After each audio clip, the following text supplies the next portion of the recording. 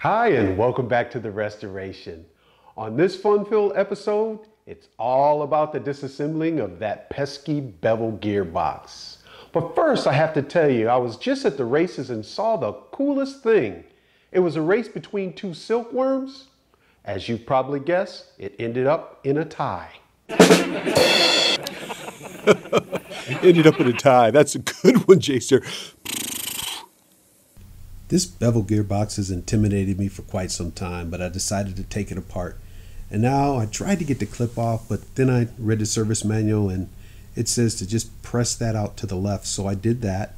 And now it's time to get that little ring off, and it should just press on out.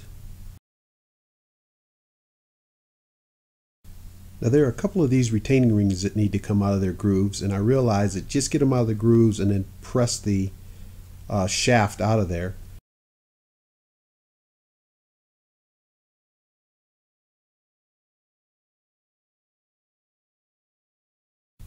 Now the shaft started going sideways coming out, and you can see it shaved a little bit of that metal off, so that's something I need to scrape off and polish down.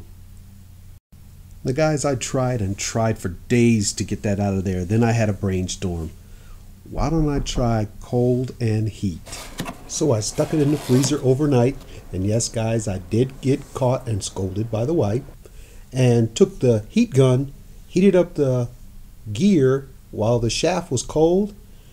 And it worked.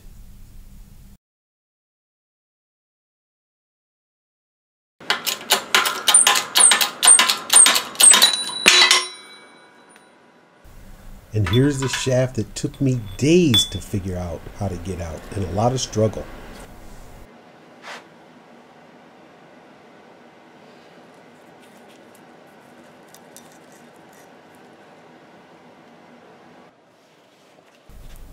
Now that the main shaft is out, it's time to work on the other shaft.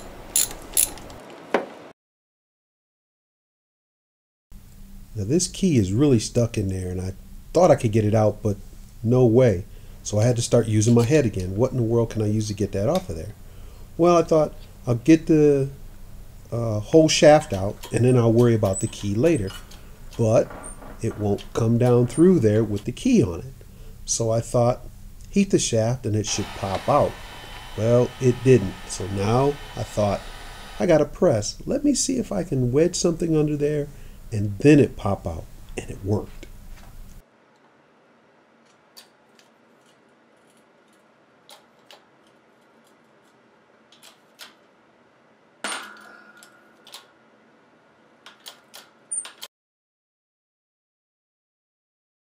And there she is, the brand new 40-year-old shaft is out.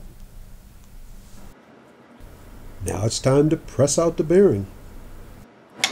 I know I've said this before, that I bought that press just for one thing, but it has absolutely been worth its weight in gold on this project. Ta-da! Bearing. Now I bought new seals, so it's time to get the old seal out of there. Always wear eye protection, kids.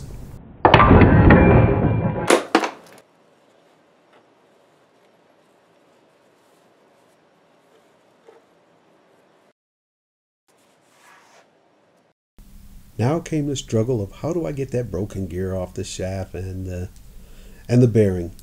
And I thought, and then I said, wow, this is a round shaft. That'll fit in the lathe. That can at least be the vise to hold it while I get that nut off of there. A couple of raps on the hammer and booyah, it came out.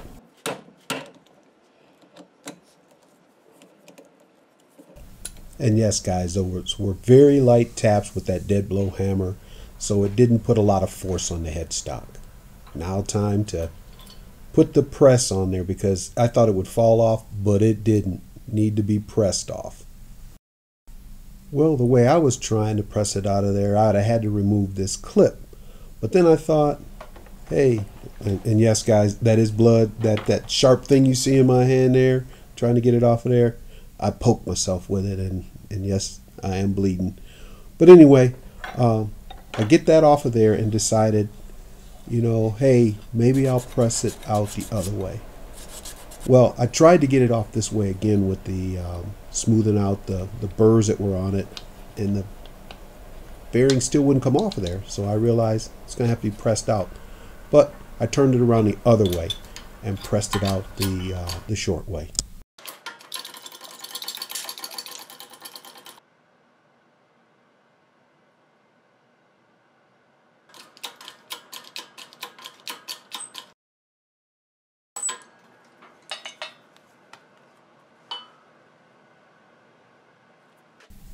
Now on one side of this main shaft it was pretty pitted, so I got it trued up in the lathe, put a steady rest on there, and decided to polish up the pitted side, and it really turned out pretty nice. You still see its pits, but the rust is out of it.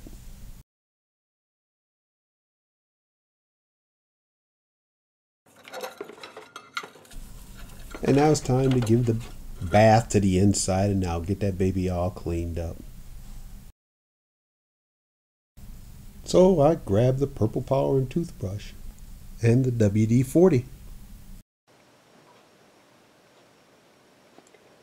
Well, here she is, kind of cleaned up. All that oil's out of there. There's the parts, the new parts, the seals, and time to get her painted and put back together. My fellow Americans, Tractor Chat is presidential.